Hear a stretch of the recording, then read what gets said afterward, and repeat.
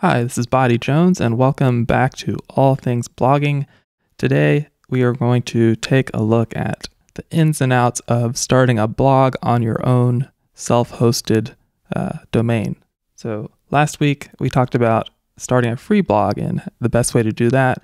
This week is going to be a little bit more for the people who are ready to move away from that free blog, or if you didn't want to make a free blog in the first place, then you want to just start out on your own domain, then this one is for you.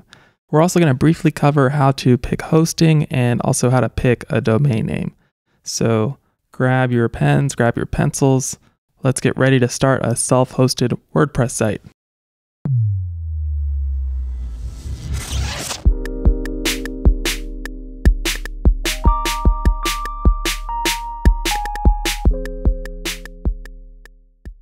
Okay, starting a self-hosted blog. I say it right here on the front page of my site. Starting a blog is much easier than you think, and it really is true. I think a lot of people have just maybe heard that it's hard, or maybe they just assume that it's really difficult, but honestly, over the past, within the past like 3 or 4 years, starting a website has gotten so easy. There are sites like Wix and Jimdo, and a lot of other hosting companies have kind of drag and drop platforms. And then there's WordPress, which has been around for quite a long time. That is by far my platform of choice. And for hosting, there are tons of hosting companies, and a lot of them are good. But today we're going to go with SiteGround. It's one that I've recently found. They have very good support and good uptime, good performance, and a really good price. So there are better hosts out there with better support, but they cost a lot more. And there are also cheaper ones, but you don't get the same level of support. So I found this is just a good balance between what you're paying and what you're getting. It's a good bargain. Okay, at this point, I'm assuming that you've already decided what you're going to start your blog about, your topic.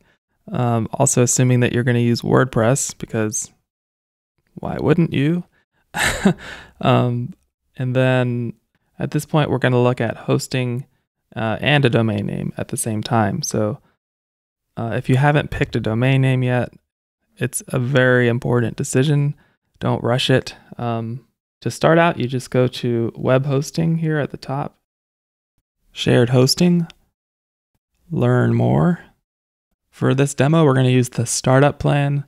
Now, the main differences between these three would be you get a little bit better support. It says they call it premium support. Now, I'm not sure exactly what that is because I don't have the premium support, but I will say that for the startup, support is really good. You can see that you also get more space with the more expensive plans and more system resources, more memory. If you're just starting out, startup is going to be plenty for you. And if you're not sure now, you can always just move up if you feel like you need to upgrade. I'm just going to click here, get started. And the domain I'm going to get is this domain. It's ijustmadeawebsite.com. I'm going to go ahead and click proceed.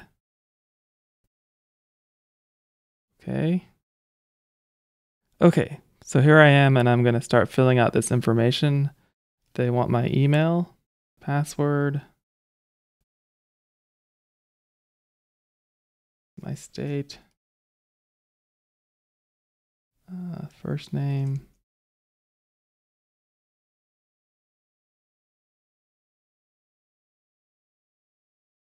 okay, so I just filled in credit card info, and now I'm down to this next section.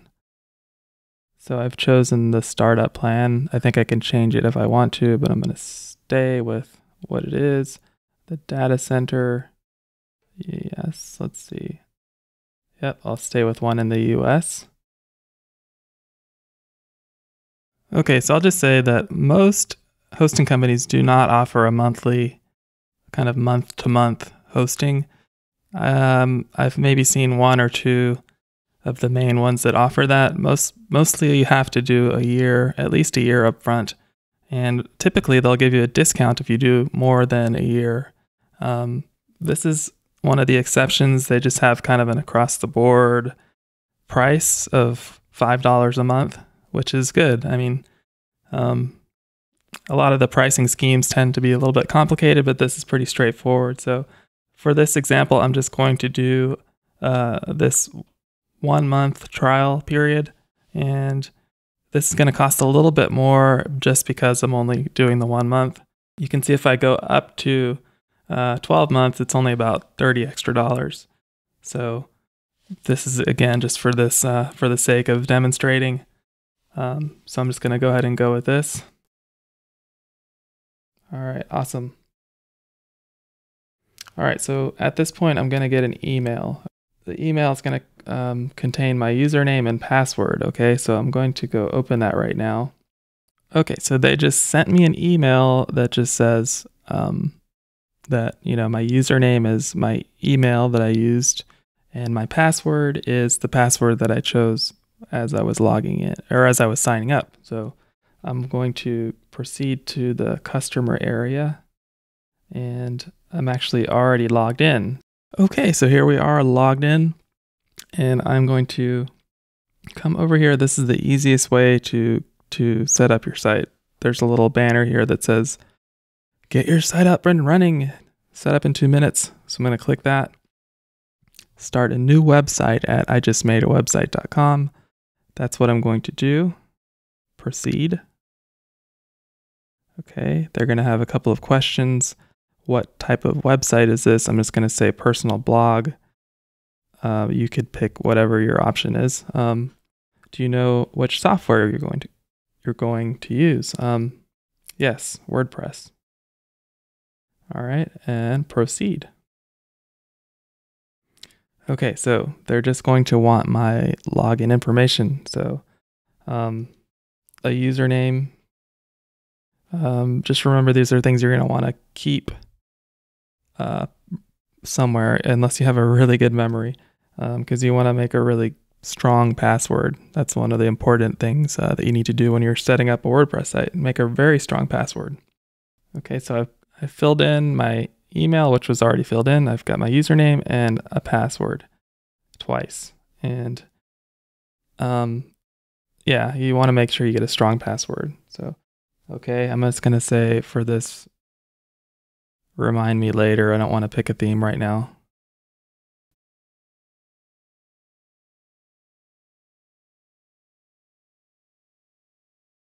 All right, so congratulations, you just completed your account setup. Pretty easy, right? Okay, so the next steps here, they give me the URL that I need to go to log into my new site, my username, and my password. So all I do is copy this login URL, and I'm going to go to a new tab, put it in, and I'm going to sign in with the credentials I just made, the username and password. So the username was my name, and my password was. All right, and that's it. I'll log in. That's it. So this is the WordPress dashboard, and this is where you'll do pretty much everything with your blog. You'll create posts, create pages, categories, moderate comments, change your theme, anything that there is to do with the actual workings of the blog. This is where you change it. And I'm not going to go into too much detail here, but I will give you a link to another tutorial that shows exactly what you need to do once you're here. For now, I'm just going to go ahead and show you what the blog looks like. So this is one of the default WordPress themes. It's called 2017, and it's very nice looking. You may want to just keep this, or there are also thousands of other free themes that you can choose from. And I'm going to post another link to an article featuring some of the best responsive themes that are free. And it's pretty helpful for finding a good free theme. So let's go back to the dashboard. And one thing to keep in mind is when you are logged into WordPress, you're always going to have this little black bar at the top. Ordinarily, visitors won't see this, only when you're logged in. This is just so you can get back into the kind of the back end of WordPress, the dashboard. So let's go back to the dashboard.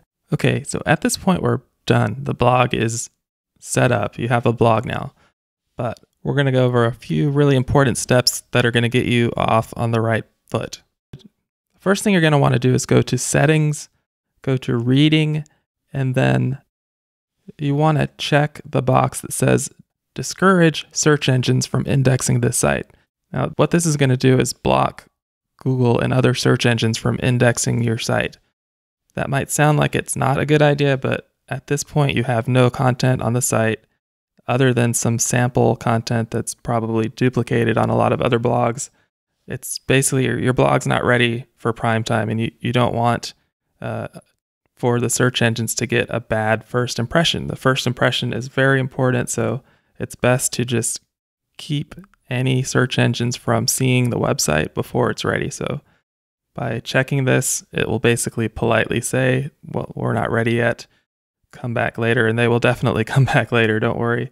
So we want to check that, and then the next thing we're going to do, well, the second thing we're going to do is come in to the Appearance section and Themes. Now this is where we can see the themes that are already installed. These are 3 themes that are actually made by WordPress. So this is 2017, this is 2015, and 2016. These are just, again, the ones that come installed by default. So let's add new. And then this is actually where you can see all of the WordPress themes that are available for free. These are all free. So yeah, this is kind of like choosing a font or choosing a color. There's just so many, honestly, to choose from. I'm going to choose one that I know that I like already. It's called Hero. So I'm going to just install that. Just like that, it's installed. Oh, I have to activate it. So then we activate it. It's now active. We can come over here and refresh the page. And so we've now got this new theme installed. I really like this one. It looks good. We'll go back to the dashboard again, and this is where we're going to want to start adding some content. With WordPress, you have 2 different types of page. There are more than that, but these are the big ones. So there's the post page type, which is a typical blog post. It's going to have a date and it's going to be ordered chronologically.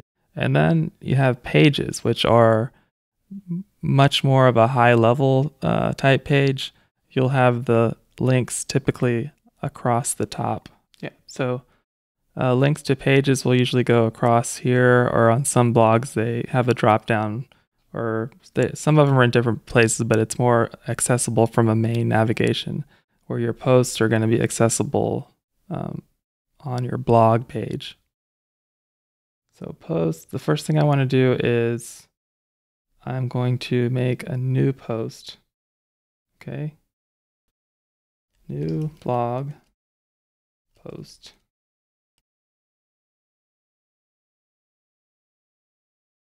All right, so I'm going to just write a little bit of text here, and I'll kind of show you how to maybe add an image and also how to add a link. So let's add an image first, and I want to come here to add media. So I'm going to just pick a picture that I have on my computer, and it's very easy. You just drag it from your computer. You can just drag it right in, or you can also add an image by using this kind of the typical select. Okay, so once you're here, you select it here, then you come over to the right and you can see some information about the image, and then you want to fill in a couple of these things. At the least, you want to fill in the alt text. So this is a picture of something about page speed, so I'm just going to write page speed. Banner. Okay, I typically never write captions or descriptions, but I'll usually leave the title alone, but I'll make sure to add an alt text. Alt text is for people that can't see, and it's also for search engines, so it's very important to add something descriptive there. So let's say we want to make a word bold. We can do that. I can make a link by using this insert link button. Okay, so I'm just going to link to Google, apply, and there we go. We've got a link. So anything else you want to do? I mean, there's all your typical functions here from something like a word processor. Okay, and when we're ready, we're going to go ahead and just publish this. Okay, and now we can go and we can check out the blog. We'll refresh it, and you can see, oh, there's our new blog post. There it is. Go back home. You can see here that it doesn't really have the picture that we added, but we can add that. Let's go back to where we were editing. There's something here called your featured image. Okay, and we can set this as the featured image. Okay, and then we need to update again. We can refresh, and there, it'll show up nice looking right there. We don't want this post here. Let's go ahead and get rid of it. We'll come to posts again. We can delete this. We don't need to check that, but just trash. All right. Okay, so now let's add a page. Add new page. Okay, we'll just say about. You could maybe say where you went to school. You can say whatever you want to say. You could put a picture of yourself here. You could link to your school. You could link to your friends' sites, or you could link to your other sites, or whatever it is you want to do. But that's how you make a page. Let's go ahead and publish this, and you can see that it made a link. I mean, it made a URL just about. So I'm going to publish. Okay, so let's see if, oh, yeah, there it is. So it automatically added a link. Okay, so that's pretty much it. I mean, you can see how that was pretty straightforward. It wasn't very hard to do. I think your biggest decisions are going to be what domain you want to get, what do you want to blog about. Keep in mind that we still have the site blocked to search engines, and there are going to be some more things that you want to do before you unblock. And I'm just going to refer you to howtostartablog.org. It's a WordPress SEO checklist, and it's not just SEO, but it's kind of a best practice. You can see the first step was to block search engines. You could just go through these steps in order. You don't have to do them all, but I feel like they're important. This is adding social media accounts. If you have them, set up Google Analytics. Again, you can read more about these here. But yeah, just come and check out this guide. It's free, and it has some really good information. There's also a video that explains more about each step here, and I'll add a link to this in the description, so check that out. And I think that's gonna just about cover it.